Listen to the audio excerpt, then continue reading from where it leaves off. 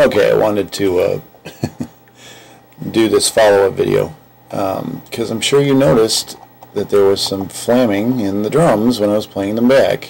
There's this weird doubling effect when I listen back in my headphones while I'm making these videos, and it turns out it was user error. One of the overheads is flamming with everything else, and that's because, lo and behold, it was never stuck in time mode.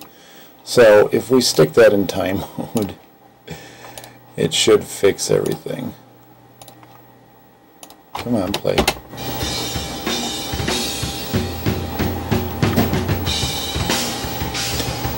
And it does. It was flamming real bad. Just kind of a funny note. Make sure that you check your work when doing this. You need to see this little music mode or musical mode stamp at the end of your audio when you do this. Now, I'm still not entirely sure what the heck happened down here in the guitars because it still sounds weird. I'll play it back. I mean, these kind of look like they match each other, so I'm not entirely sure if these match within themselves.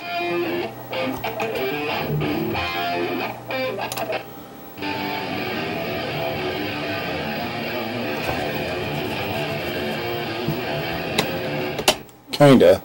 There's kind of some goofiness in there. I don't know if it's me or if it's that, but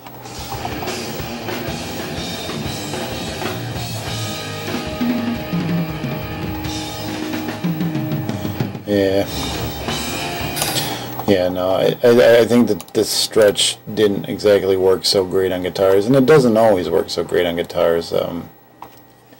Cubase stretches based on the information it's given, and distorted guitars are kind of one fat sausage.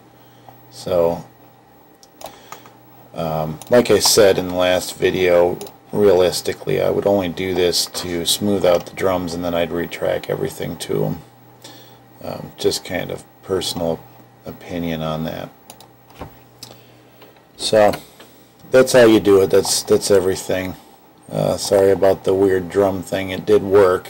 I just apparently forgot to put this in musical mode. So that'll conclude the tutorial, and thanks for watching.